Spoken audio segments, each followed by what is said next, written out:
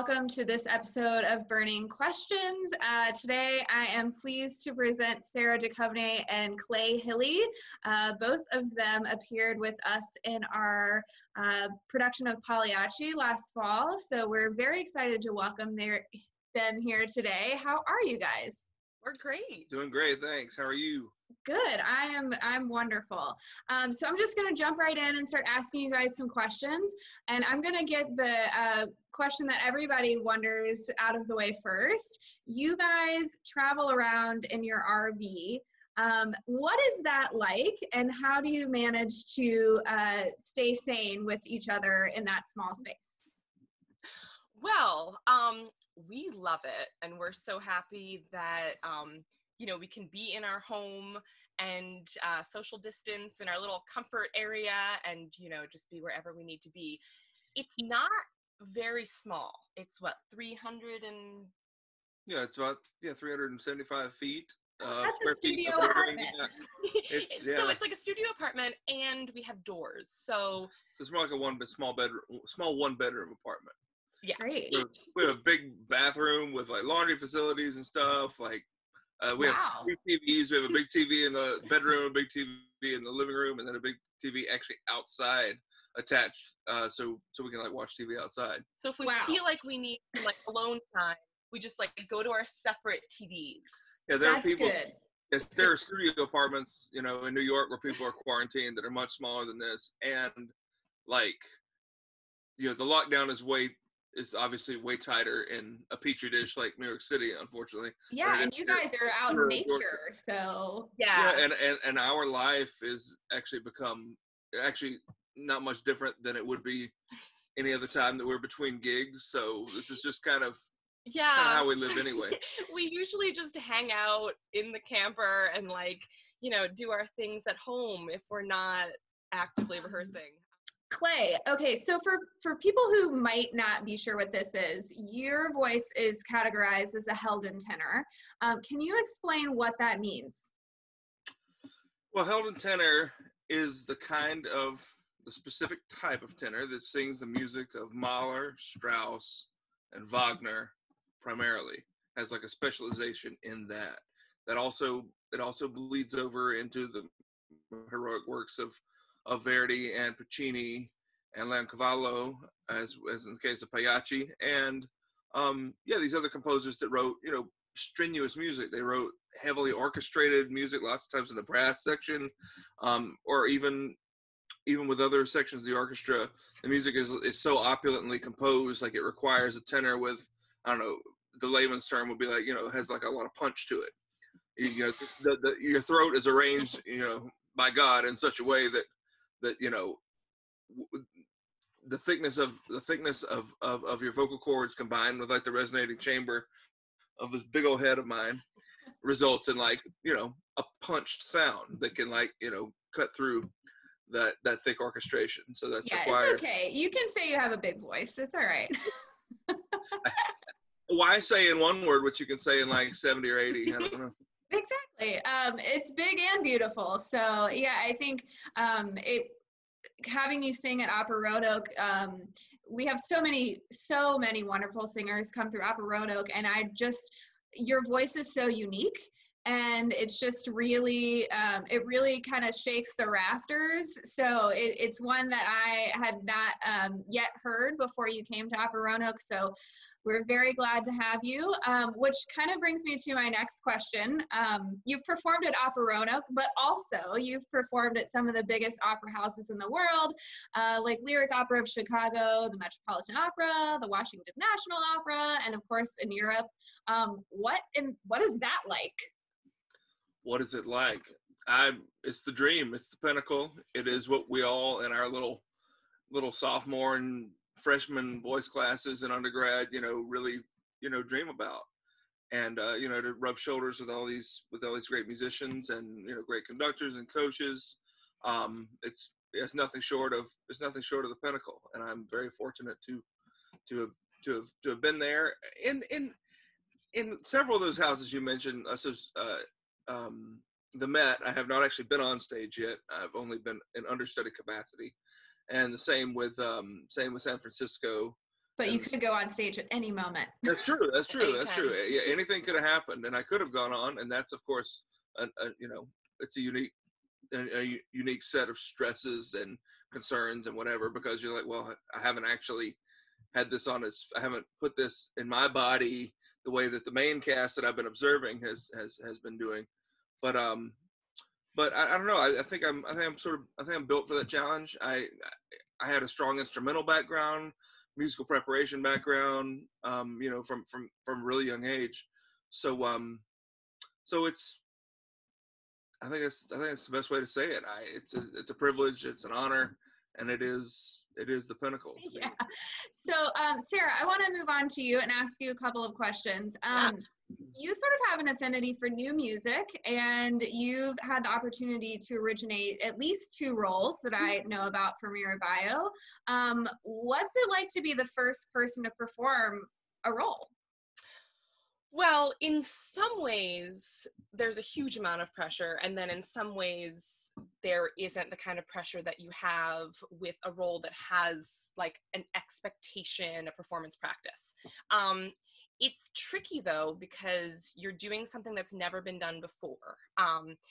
The score hasn't really had a chance to be like through the rigors of editing and different singers, different, conductors saying, okay, like this is what you mean, but let's rewrite this in a way that is a little easier to read or makes more sense on paper. So you're kind of like an explorer, like putting together like what you see on the page and making what the composer wants come to life. And I was really lucky with Middlemarch and Spring that we actually got a second performance. So the premiere happened, I think, in 15, and then 2 years later, Charlottesville Opera picked it up.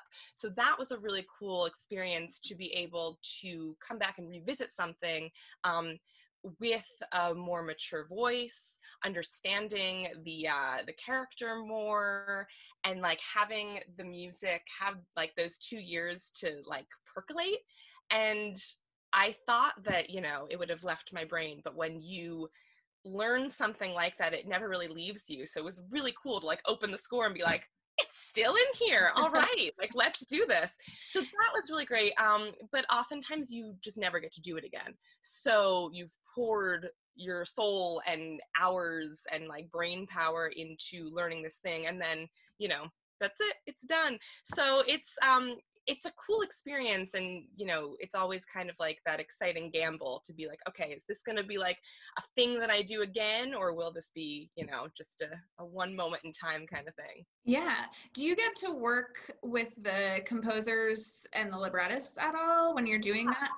Yeah, absolutely. And that's really great because, how many times have we like looked at a score and thought like, oh, I wonder what like, Mozart really wanted here. You can't ask him. But yeah, being able to ask the composer, the librettist, like, why, or like, what color are you looking for here? Yeah. And then I wasn't part of the premiere, but 2 years ago I did Wozo's Ghost with Michael Ching, and he was the conductor, so composer and conductor, and we did it in combination with Johnny Skiki as a double bill. And that was fun because we were like doing our little coaching, and at the end he was like, do you want to sing a high D here? Like, it's not written, but do you want to sing it? And I was like, sure, why not? So just having the composer just be like, if you want to do it here, I give you my blessing. And we just did it. Yeah. So it seems like you almost get to leave a little piece of your artistry in the character, which can be very exciting. So every person who sings the role after you is going to say, well, what did Sara do? Yes. My legacy. Yeah, so let's talk a little bit about the other part of your life, which is something a lot of artists do, but I think you have figured out a way to do it really well, and that is you're sort of an entrepreneur. So you're a pretty active blogger, and you even have your own business selling antique jewelry. Tell us how you got started doing that, and what that is like alongside your career as a performer. Yeah. So I have always kind of been like a serial entrepreneur.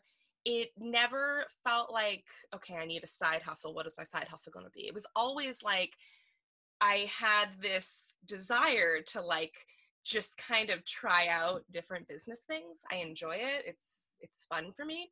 And I also love writing. So for a while it seemed like all of my interests were kind of like spread out. Like I love singing, I love jewelry, I love business, I love writing.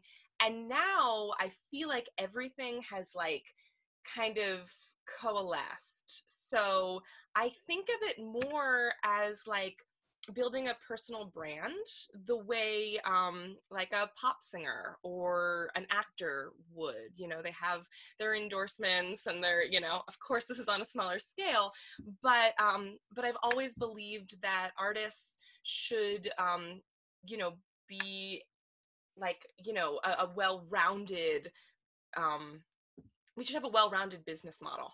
So the last question I want to ask you guys is something you probably get asked a lot, but maybe I'll go back to you, Clay. You can tell me what it's like to be married to another artist.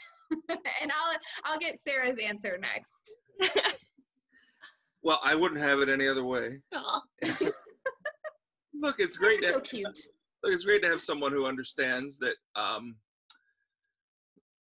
that, you know, since she lives it herself, I mean, we got rehearsals late into the night. Sometimes there's going to be swaths of time where we don't get to spend, you know, as much time as we'd like around each other. There's also times, you know, there's times in the morning when maybe she'd rather sleep, but I've got to warm up and I've got to whatever. Maybe there's an audition, maybe there's a rehearsal, Yeah. maybe there's something going on, a cover run or something, and you know, vice versa. If sometimes whatever, maybe I want to sleep in, but she's got to sing, whatever, it's fine. And but it's just these are the things we understand. We have, you know, every singer has a multitude of singer family. You know, your adopted network of singer pals. Well, now like we have these concentric circles that, you know, that overlap, and it's just, you know, we have all the same friends, and we have, you know, obviously by the question, we have the same interests, and I wouldn't have it any other way. Yeah. No, it's really funny. Sarah, do you agree? I do. I absolutely agree. And, you know, it's funny because everyone's like, oh, a tenor, like, what's that like? Right. But Clay is like such an even keeled person and such a calm singer that just kind of living the artist life with him has influenced, you know, my mindset around performing. So I used to be like, you know, a little more neurotic about things and like have like my little like, you know, I must do this before an audition and I have to do this before a performance.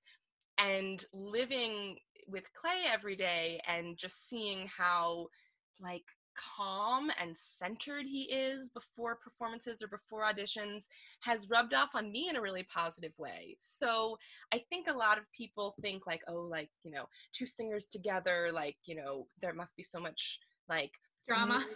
like, you know, so much, yeah, drama, whatever. But I think for me, it's really been the opposite of just like this calming effect of like, opera is something we do every day. It's our job, but like, there's no need to freak out about it, you know? Yeah. Well, it's like just two people having the same job, you know. Exactly. It can be challenging at times, but I also think it's wonderful that you have someone that you can, you know, come home to every day and that knows exactly what you're going through and can relate, and you guys can talk and right. You know, and have your own separate spaces as well. So, well, it's wonderful. You guys are just the cutest things ever, and we've loved having you at Opera Roanoke, and we really hope that you can come back someday and sing again, either separately or as a couple. It's both wonderful. So thank you so much for talking to me today. I really appreciate it. We loved it. Thanks, Brooke. Yeah, you guys stay safe. You too. Bye. Bye.